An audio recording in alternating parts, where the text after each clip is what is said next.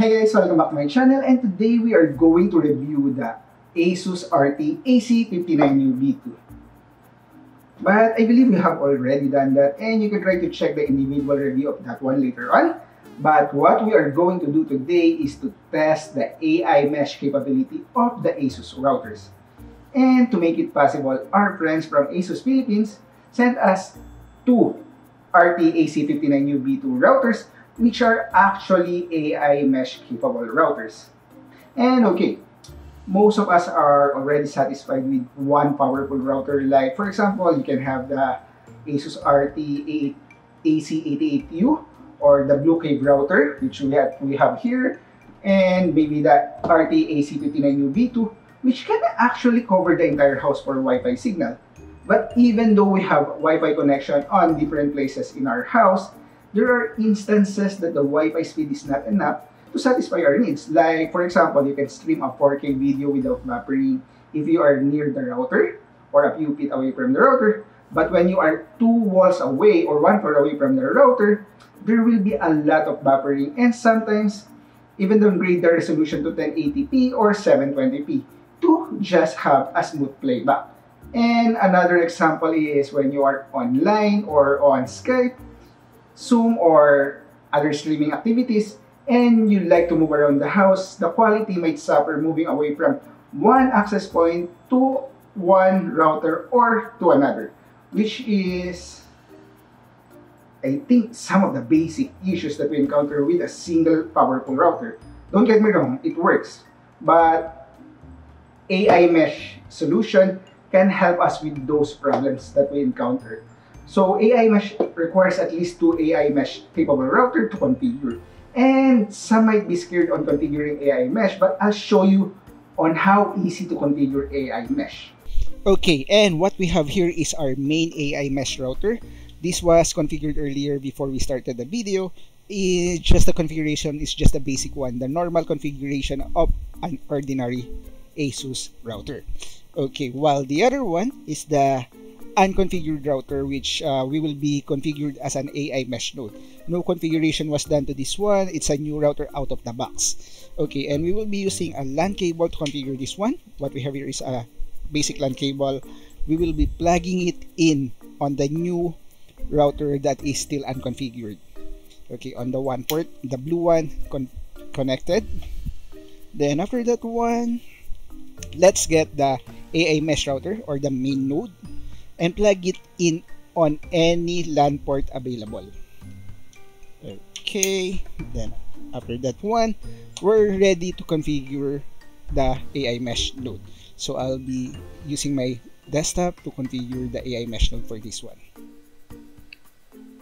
Okay, and let's see, we are already connected to the RT-AC 59U5 GHz frequency, the main AI mesh router. Then click on sign in. Then after that one, you'll be able to see a set of available button you can click, but we will be clicking AI mesh. Okay, then after that one, on the bottom part, you'll be able to see add AI mesh node. Just click on that one. Automatically, it will prompt a new window and automatically it searches available AI mesh router that can be configured or added to your mesh network or AI mesh network. Okay, for now, it's the icon is Ethernet, and this is the name of the router and the MAC address. So just click on that one, then hit on connection. I'm not really sure why it says connection. Maybe it should be configure or something like that, but I'm not really sure regarding that one. Then after this, it will take around 2 minutes to complete using a LAN cable, but you can also configure this one via wireless or without the LAN cable. It will just take more time, like 3 to 5 minutes to complete. Okay, then aside from this one, let's just wait for this to finish. Okay, and we are already done with adding a new AI mesh node. You can just click finish, but if you have another node to be configured, just click on another node. Click finish for now, and as you can see here, what we have is the main router, which is this one, and the AI mesh node just under the main router. Okay, and as you can see, the connection quality is great. And let's try to click on the network for the AiMesh node. And as you can see, it is uplink type Ethernet, which means that we are connected via Ethernet or LAN cable directly from the main AiMesh router. Okay, this uplink type automatically changes if there is a problem with the LAN cable, or the LAN cable got stolen or disconnected. It will automatically convert or transition to wireless AiMesh node. It will be connected to a 2.4 GHz frequency or 5 GHz Wi-Fi frequency. And ASUS call that self-healing. It will automatically change on which is better connection for the uplink type.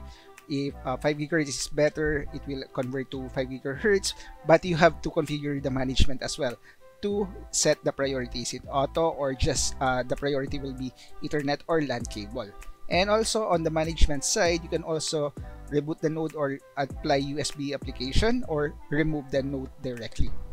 Then on the client, you can see all the list wired and wireless, meaning you can still use the AiMesh node LAN port on its back, so you can connect a laptop or a desktop directly on the AiMesh node.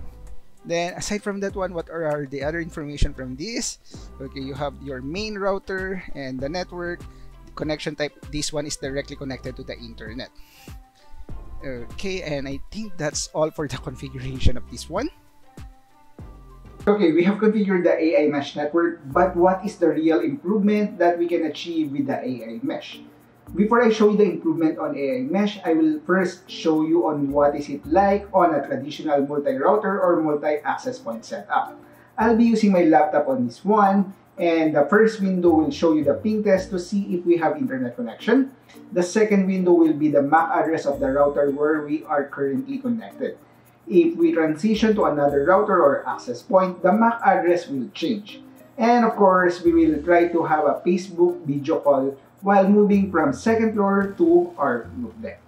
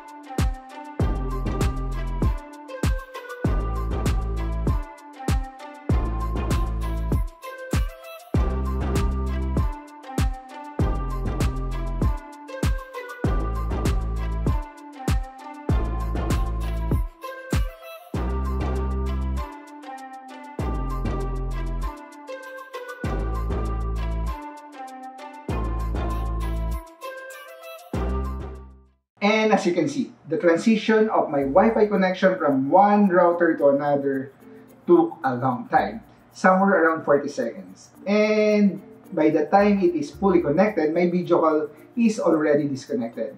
And now I'll show you the improvement that we can get with AiMesh. It will be the same setup. We have the ping, the MAC address, transition, and video call.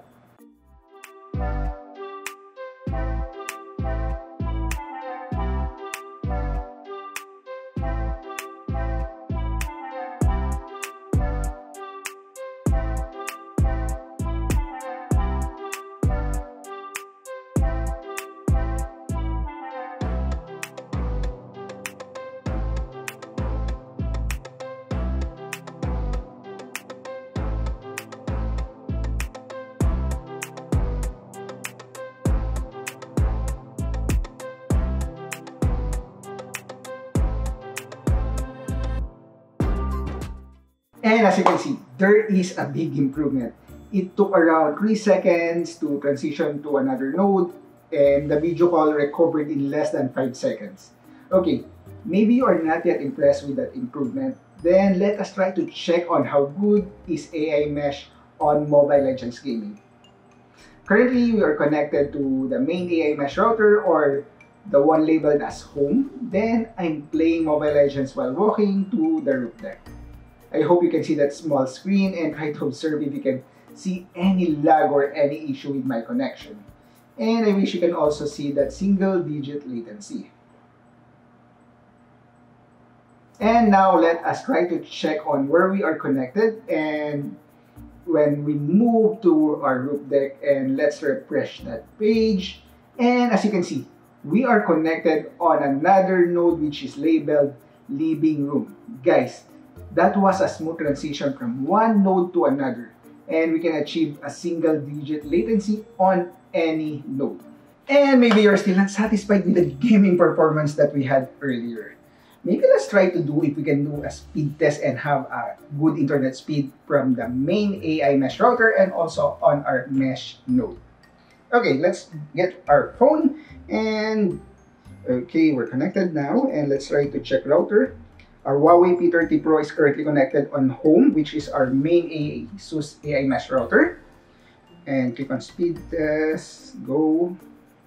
Okay, and while waiting for this one, guys, I would just like you to know that our uplink type, the one we're currently using right now, is an Ethernet cable or a LAN cable, because I always prefer LAN cable if my router is connecting from one router to another, or my desktop, laptop, or my smart TV.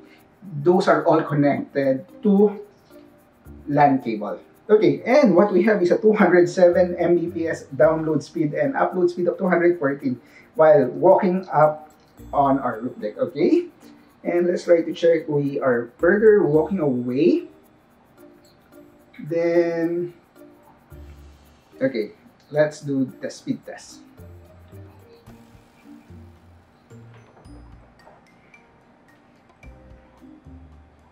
Okay. We have 220 Mbps of download speed on our AI mesh node, and about 210 upload speed.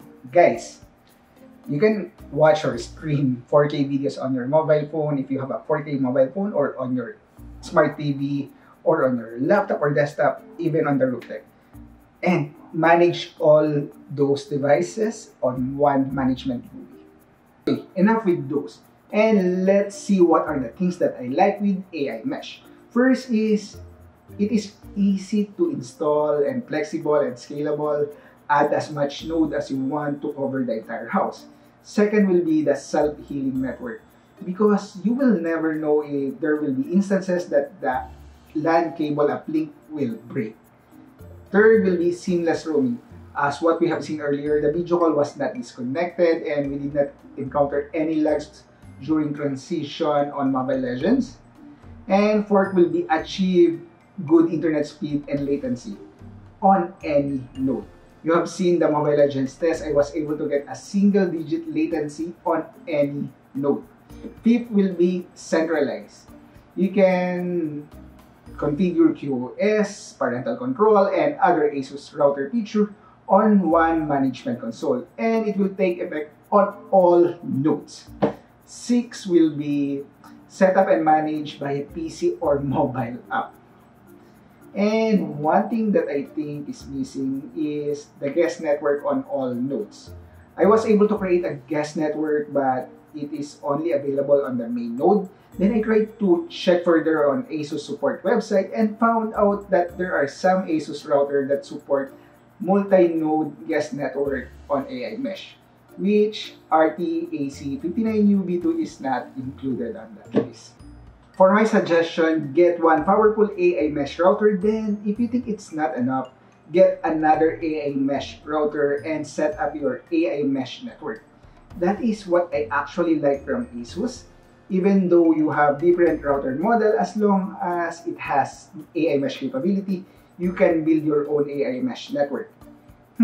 I think that's all. I hope you enjoyed watching the video, and if you like the video, don't forget to hit that like button. If you are not yet subscribed, please hit that subscribe button as well. If you have questions, suggestions, and comments, comment down below or message me at JK Chavez on Facebook. Again, I would like to say thank you so much for our friends at ASUS Philippines for giving us an opportunity to explore their AI mesh network. Thanks. Have a great day and stay safe.